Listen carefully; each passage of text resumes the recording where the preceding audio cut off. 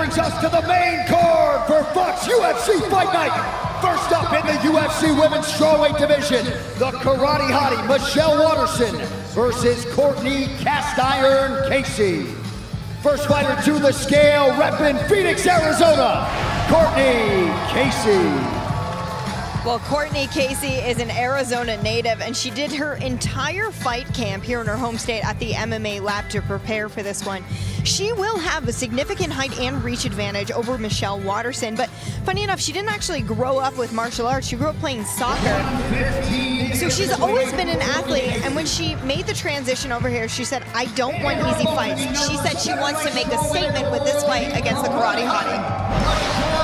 Well, Michelle Waterson will certainly not make that easy for her. You know, Michelle's in an interesting place right now for the first time, losing 2 in a row, but she did lose those to Rose Namajunas and to Tisha Torres, who is on a tear herself these days. So, you know, she's really putting it in good perspective, trying to use it as a learning opportunity. But my goodness, this woman, you would never know that she had anything to keep her down in her life. One of the most always positive people I've ever met. Absolutely. Yeah, nice and respectful hair. Little Big height smiles. advantage there. A lot of hugs, a lot of smiles. Oh, beautiful.